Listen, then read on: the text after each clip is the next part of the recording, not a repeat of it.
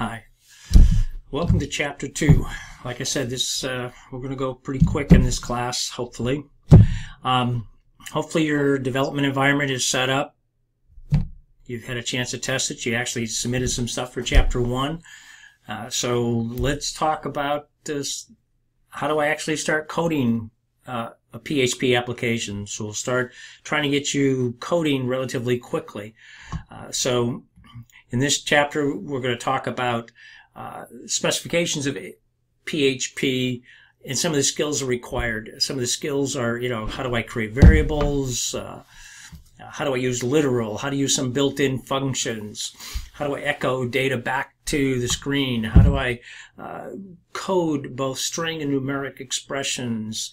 Use some of the built-in functions, compound assignments. So there's a lot of new things that we're going to hit with you really quick, but we want to get at you everything, not everything, but a good percentage of information to start having you actually write valid code as quick as possible. So these first 5 or 6 chapters are going to, give you a lot of information, and then we'll go a little bit deeper as the rest of the semester rolls on. So again, different functions and stuff we're going to talk about, how to get the online application, development. So this way you'll have some knowledge as far as how do I embed PHP and HTML, how to distinguish PHP and non-PHP codes, describe the different data types, variable names. So there are some knowledge things that we'll hopefully get out of this, get you started. So let's get past all this. Now, if I've got a PHP file that includes HTML or, in this case, and embedded PHP. So if you see this bracket greater than less than sign, $ PHP, this setup here says everything inside this is PHP code. You see it both in the front of an HTML code or embedded inside of PHP code, which says I'm just going to echo the whatever the first name is. So I'm going to go out and get the first name. So I'm going to prompt the user, ask for the first name and last name, and this is telling me I'm going to get it. And it's going to echo it back out. So here's an example. Hope a local host, list of the path to the file that your program's running. And here's your input parameters, your list name, first name, last name, and you got a little bit of separation to distinguish between the two. And here you are. So it's all I did was say what I'm going to, because you go back here, what we're going to say, I'm going to echo first name, echo last name. So the PHP code saying, hey, assign, go out and get the first name, which would have been go get the first name, go get the last name, and then I'm going to echo, and I'm assigning that. So this is my assignment parameter. I'm going to assign what the underscore get function is, and we'll talk about that a little bit later, and what the get function is, the last name. Store those there, and then I'm echoing it out. Now, as you can see, here I've got a bracket, and I've got a PHP, and I've got multiple lines. / is a comment. But here I've embedded, that's the echoing statement, so printing it out to display the first name and the last name. And just an example of what it would look like. Now, PHP has a couple of different ways you can do comments. There are block comments, and it's pretty much anything that starts with a $, asterisk, and ends in a */. So anything inside that is a block comment. You can have single line comments in 2 different fashions. One, you can put the // and it says anything after that is a comment, at least until new line is received, or the #. Both of those are 2 different ways of doing single line statements. Now the purpose of comments is what? To document your code so it's easy to understand. So here it's saying, hey, I'm going to get data from the what? I'm going to get data from the list. So I'm going to do a $ get, underscore get. Now, for those of you who had Java or C++, that tells you what get, it must be an array, because this tells me there's an element in an array. get that item out, get the item that's in that location, store it there. Now, some of the major rules with PHP, sorry, is every statement ends in a semicolon, and PHP ignores extra white space to make it easier to read and understand. Just knowing that those two are some of the syntax rules you're going to be familiar with. Now, there are 6 different data types: integer, double, Boolean, string, array, objects, similar to other programming languages that you've encountered. Some examples of what whole numbers, double values, otherwise with decimal points, both positive and negative. Boolean, basically what? True, false, on, off, 0, 1. And string values. In strings, you got single quotes and double quotes. If you want a null array or an empty string, you can have 2 single quotes side by side with nothing in between, or you can use the keyword null. Now, string values, I can use either single or double. Single is preferred because if you use double, then PHP's got to go out and investigate if there's anything else that you want to do in this command. You can also use scientific notation, similar to other programming locations. Now, assigning variables, you use the assignment operator. All it is a straight equal sign. So what am I doing? I'm assigning to the variable count, and just let you know, anything that starts with a $sign, that is a variable. And we'll talk about that a little bit later. So I'm assigning the number 10 into variable count. Here I'm assigning a double, a literal string. You can see it either double or single quotes, Boolean, true, false. And then also showing you here I can assign variables, use a variable and assign a variable. So there are other ways of doing that. So just keep that in mind. Now, keep in mind, as far as when you're creating variable names, they're case sensitive. They can contain letters, numbers, underscore, no special characters. Variable names can't begin with a digit or 2 underscores. Variable names can't use names that are reserved. So if there's some reserved words, you just got to keep those out of your variable names. And those reserved words are ones you normally wouldn't create as a name.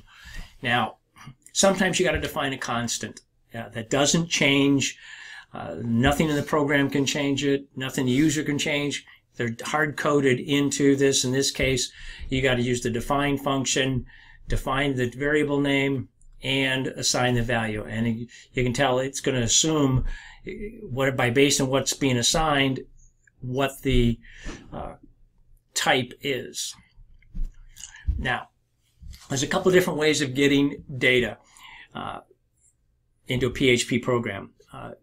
If an HTML form uses the GET request, so here I'm doing the method GET, then I'm going to assign names to these, what the names are, and the way they're going to be passed to the PHP program is it's got to be on the URL.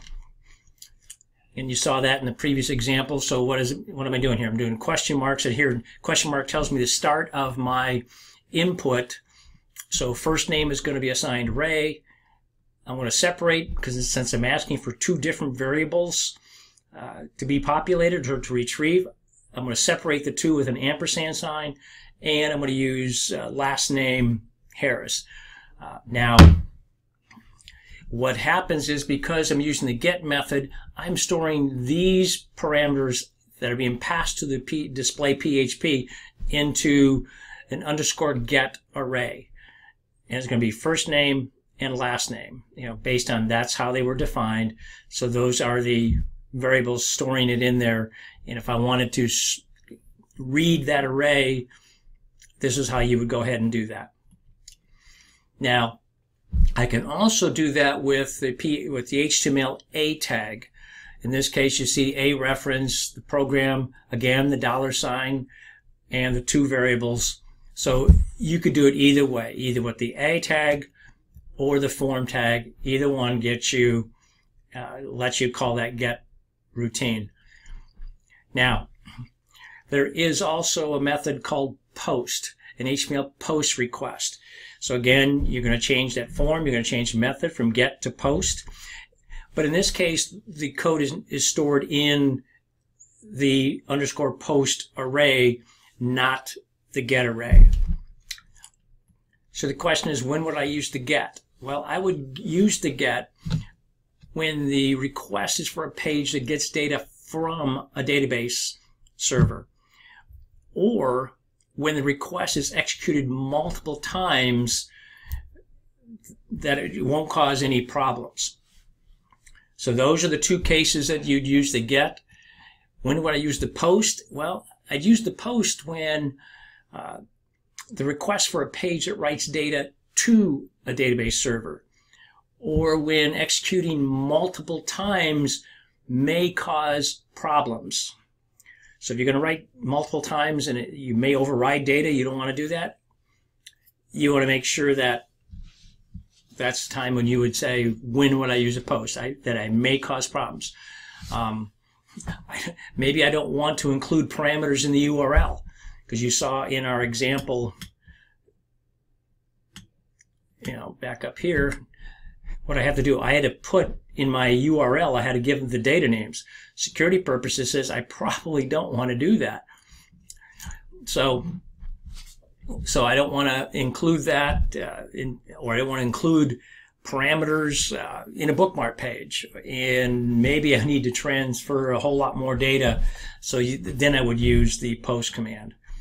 Now, Chrome, actually, when you're actually using, try to refresh a post command, some of your browsers will kick out a message. Chrome will, if you try to do a refresh on something using the post function, it'll give you a message and ask if you want to continue.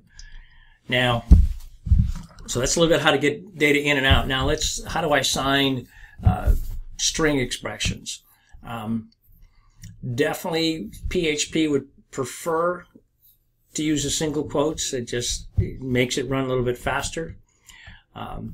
Again, I talked a little bit about how to get the null. I can use it, the double quotes, no space in between, or the keyword no. It could be uppercase or lowercase.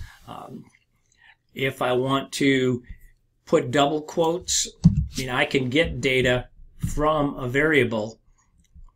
So in this case, if I want to get data from a variable and insert it, this is where the position, because now I want the compiler to then interpret, go get me the data from first name.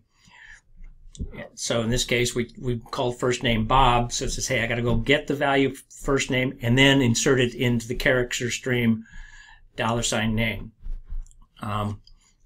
Here you see getting multiple names. So this again would be where you'd want, since I just want to interpret data before I populate it, go ahead.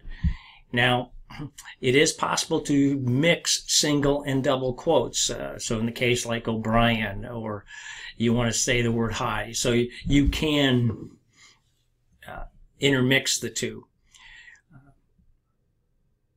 But you got to make sure, do I have enough breaking? So sometimes you want to put strings together, concatenate them. The concatenation operator is simple join, and that concatenator operator is just the period.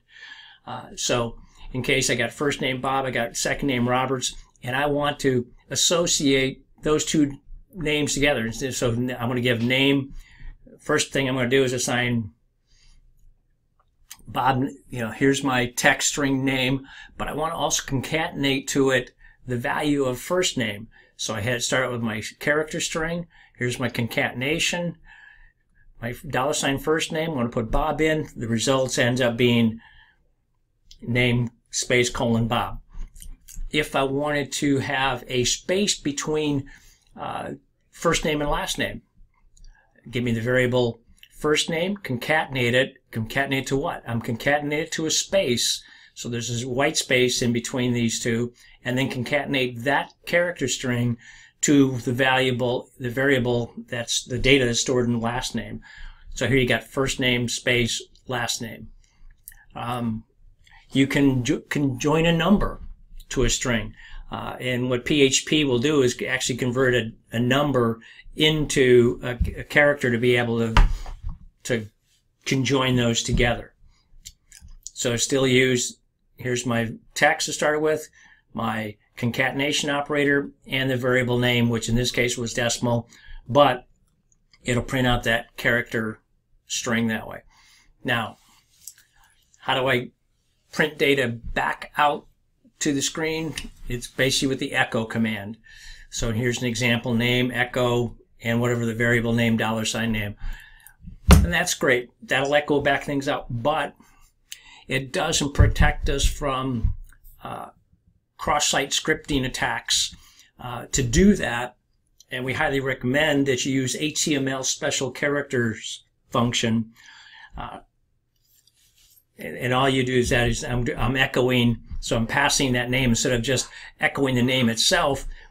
I'm stripping off, making sure I've protected myself a little bit. So we'd highly recommend you do the HTML special characters function. So calling PHP echo and just taking your variable name, passing it through special characters, and then you've kind of isolated from any cross-site scripting attacks that may be out there. Now, some common arithmetic operators, you've seen it in every single program language: addition, subtraction, multiplication, division, percentages. So now here it's an increment, add 1 to a counter, decrement the counter. So just knowing that those should be serially consistent. Now, some numeric expression, I start with X and Y, make those assignments. Here's my assignment variable. I'm going to store those in a variable called result. If I add them together, you get 22, subtract them 6, so on and so forth. So just keep in mind. Now, PHP 7 and later allows you to do an integer divide function or integer division function to be able to take X and Y. And basically, that's how many times can I divide one into the other, in this case, 1 time. So just some common arithmetic functions. Here's some statements that would help you, calculate a discount. List price discount percentage. Again, I got my list types time, my discount percentage, and then just make sure I move my decimal place to the appropriate place. Or the discount price would be list price minus whatever that discount amount was that you just calculated. So this would give you a sample of how to go about doing that calculation. Now, as with any math or any other programming language, there is a sequence with which commands will be operated, or operators will be functioned. So it's going to start with the plus plus, moving left to right. They're all left to right. So plus plus, minus minus, then multiplication, division, and modular, and then plus and minus. So now granted, parentheses can force what gets done first. So in this case, normally the multiplication would be done first, and then the addition. So it would be 4 times 5 plus 3 is 23. But by adding the parentheses, I'm going to add those two first and then do the multiplication to get you to 35. So just keep in mind order of precedence and the use of parentheses to make sure you get what you want in the calculation. Now, there are some cases where you want to do compound assignments. Compound assignments is where I'm adding things, doing things to the same variable and assign it in that same variable. So here I'm doing concatenation, addition, subtraction, multiplication, division, and modular. So just knowing I'm doing the same thing. So in this case, yeah, that's it. I won't give any examples on that, I guess. I guess there is. Yeah, here's this compound assignment variable where I'm concatenating. First, I start array. Here's the standard way, right? Assign name, print name, concatenate the text Harris. In this case, I've got the same name Ray, but now I'm using the compound assignment operator, the concatenation with equals. So I'm basically taking whatever the value it was in prior, and it was assigned array, and then I'm concatenating Harris. So I end up getting 2 ways of doing this. To make code readable, I prefer the first, because then it's very specific. The more we start getting trickier, I mean, I know it's fewer characters to type, but now I've got to rely on the knowledge of the person that's going to maintain the code you're developing. A couple of different ways of incrementing a counter. The standard value, set it to 1, add 1 to it. But here I can do it with plus, equals, compound, or the increment operator. All 3 of these will work. One's very apparent. The other 2 takes a little bit more knowledge of PHP code. So readability becomes your issue. A few more examples here. How to work with it, both text and numeric. Now there's some cases where I want to format my numbers. So if I do just send a text string, oops, here it is, 1, 2, 3, 4, 5 to number format, you get just putting the commas in the appropriate place. If I put a second variable to this function, now it says how many decimals. So I've got the number itself and how many variables it's going to be. In this case, I'm going to go out 2. It's going to add 2. What did it do here? I truncated. And what did it do? It rounded down because it was less than 5. When it's 5 or greater, it rounded up. So pay attention to which way your rounding is going based on which way, because all it is to say how many decimals am I going to, and if I got multiple data, it's going to round for you. Now, date function, fairly straightforward. Date, and then you tell it which format.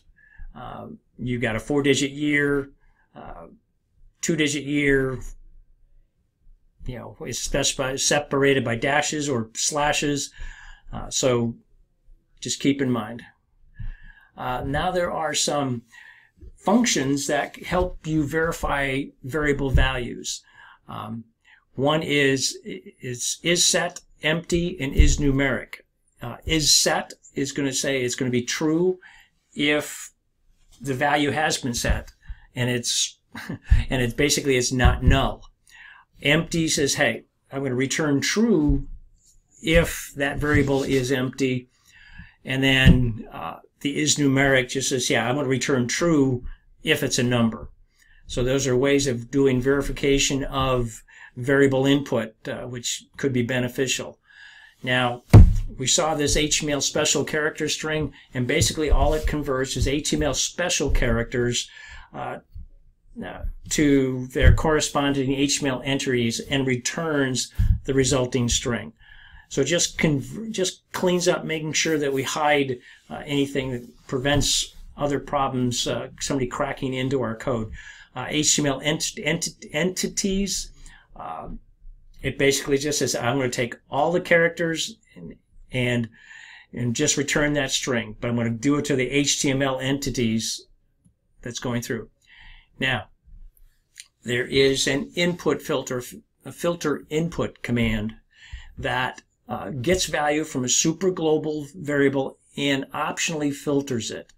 Now, the types of arguments you could have, and basically say here's my super global parameter, what the variable name is, and what the filter. Now, granted, it's optional, but it basically returns the requested value of success and fault if the filter fails, or a null if the requested value is not set. Now, the type can be the super variable. Now, in this case, input get, input post, input cookie. Those are all global special variables that are used. So now it says I can say on an input get, check the variable name that I'm supposed to retrieve, and then decide if, what am I checking it for? Now, here's some potential constants that you can use. Filter validate integer, floating, if it's an email address, is a URL, is it Boolean? Returns a value true if it's a 1 true on or yes, otherwise it returns false. So these are common filters that you can put in here to say, you know, what do you want to check for? Now, statements that retrieve values from super, you know, here I got my, I'm going to assign to product description, going to filter the input. That's my super global variable I'm checking. I'm checking for product description, and I'm just basically returning null in the getter. You know, if it's product description hasn't been set, it's going to fail. Now, in this case, I'm putting that filter on it, so I got input post, looking for the same investment, and now I'm just saying, is it a valid float or not? And here it says, is it a valid integer? So just ways you can use that filter input and some of the global parameters. So here's an example of the product discount calculator, what the results would be. Now here you got what? I've got the method post. So I'm using a form. I'm using method post. I'm defining what's going to get prompted and what kind of discount percentage. And then I'm going to change the buttons and calculate output. So what I got, you had the 3 different values you're entering and a calculate discount button. And then here's the PHP. Now, what am I doing? Since it's a post, so here I'm filtering my input. I'm checking for the post. I'm looking for product description. Here I'm checking the input. Is it a valid number? Here I'm checking it again. Is it a discount? So I'm filtering the input coming through. I'm doing the calculation like we saw before on how to create a discount. And now for formatting purposes, I want to make sure that it actually comes out in dollars and cents format. So what am I doing? I got a $sign. I'm concatenating the format. So I'm going to change the number format to whatever list price is to 2 decimal places. So here you've got, discount, fixed, discount, number. So all of that is valid stuff. Now, when I want to send it back out, I want to echo, and here I'm stripping off all the special characters before I echo it back out. And you see, we try to use that special characters all the way through to make sure that we kind of keep that all intact. Now, different relational operators. I want to compare operations. I want to see if things are the same. So here I'm going to test if is the last name identical to Harris, or the number 10. Not equal, greater than or equal to, or less than or equal to, greater than or equal to. This one, 3 asterisk, I want to make sure it's absolutely the same. Here you got logical operators, not, and or. So if a statement has no other clauses, you can do an if statement. So there's no if. So you're doing what? I'm checking this condition if it's true. If it's true, execute things that are in the braces. If there's an else clause to it, what do I have? I got my condition. Now remember, you got to make sure your brackets, your parentheses line up. Bracket that tells me enter the first name, else you can enter the second. So you got if, else. Now I can use an else, if, else clause, and all of these are relatively standard to most programming languages you have been exposed to. If not, here's what I'm checking my investment. So I'm calling routine. Is it checking if it's empty? It's not empty. I got, whoops, it's returned true. That says what? That's investment says it was empty. I got to kick out a message saying, hey, it's a required field. Go ahead and enter it. Check if it's numeric. Did they put in a valid number? Make sure that it's not, it's less than 0, less than or equal. It's got to be, you need to have a valid number. So otherwise you're going to get a message saying, hey, it's greater than 0. It's numeric. and there was some value in there, that means my investment's valid. Now you can do compound expressions, the OR statement. Here's a couple of ORs.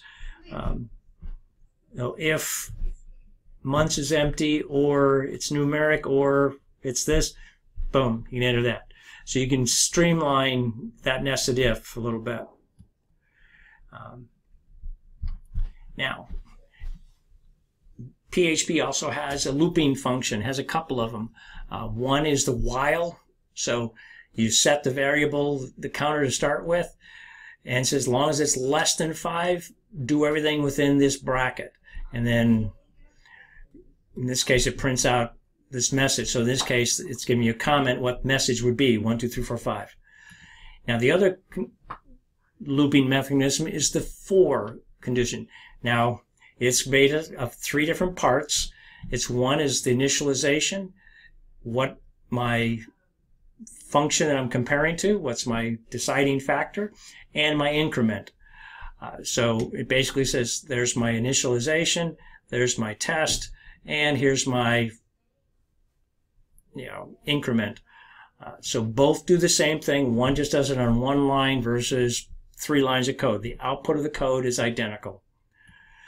Now, here's an example of the while statement and a couple others percentages. So you got your set the variable, set the condition, it's true.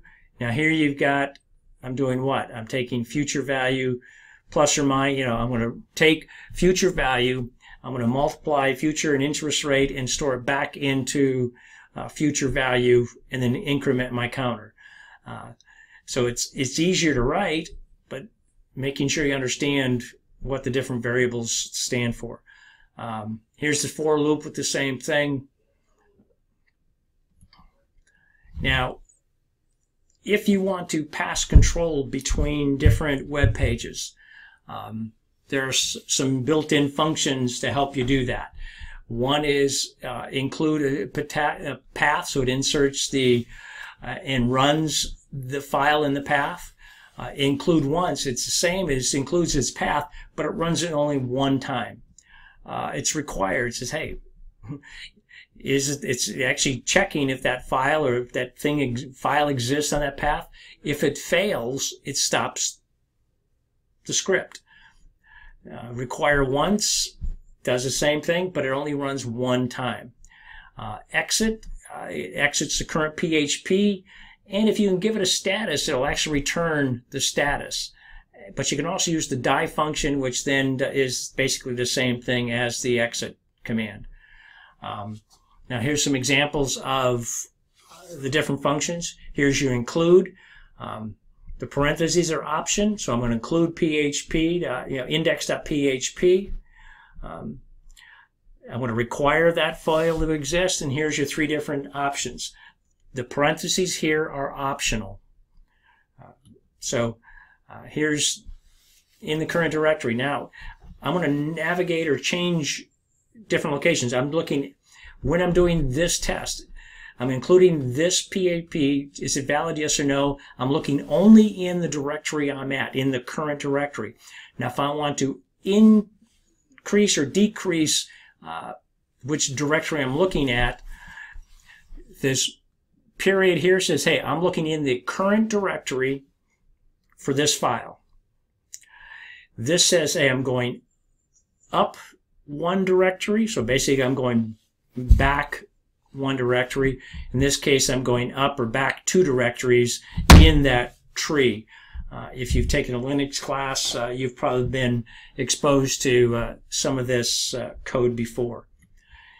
Here's an example of a future value calculator, page 1, page 2, and then it says, hey, I've got to make sure that some of the error messages that can be filtered. So here's the index.php file. So we're collecting some information up front. We're verifying that certain variables exist. So we're making sure they're all set. Here I am then in the body. I'm going to say, hey, I want to check if the error message, so if PHP, so this is, you got 1 call embedded PHP right here. So it's checking if it's not empty, give it a message based on what the error message from special characters was. So you're checking if it's special characters. And here you're looking at investment, making sure there's no special characters, HTML. So this is a way of checking the data that you're receiving. And then you go out and get the information. And then this is where you're going to calculate other error messages for. So I'm just going to skip by. You can read through all of those. I don't think there's anything new. Now, if we're looking for more specific documentation of PHP, you can go to php.net/docs.php, and it sends you to this information. You can verify and check the different commands that are available and how they're used. So it's sometimes beneficial and maybe quicker to get through than checking through the textbook. So the first page of the website, you click on the name of the language. In this case, we're doing PHP. We're going to search for the command we're looking for. So you can do that. So hopefully this gives you a little bit of information as far as getting started with PHP. We'll know more once you start trying to make the modifications in the end of the chapter. Talk to you later. Bye-bye.